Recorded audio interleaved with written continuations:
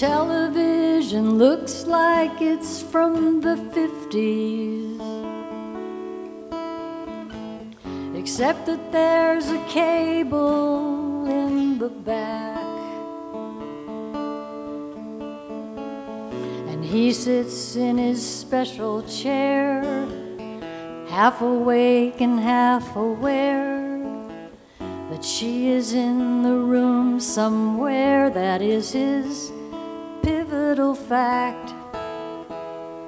The photograph is clearly from the 30s. The smiling features of the bride and groom.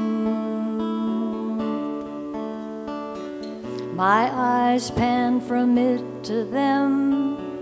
It looks like her, it looks like him, and the spark of love has not grown dim. It lights up the room. They're headed where their parallel lines will finally meet. He only sought to rule the world and lay it at her feet.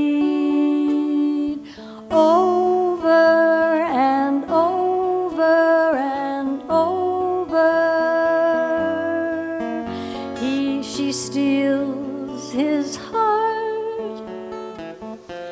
That is her art. And over and over and over,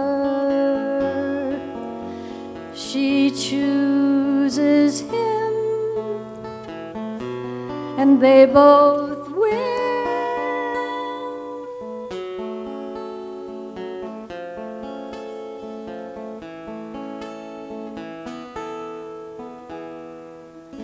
And when his knees are just not up to walking,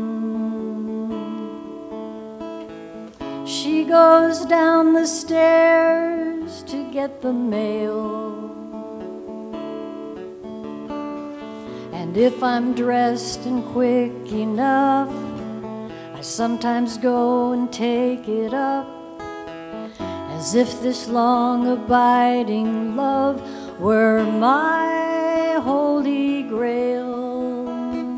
Their bodies don't obey them in this inning of the game, and yet the look inside their eyes is constant and the same. Over and over and over, she steals his heart. That is her art. And over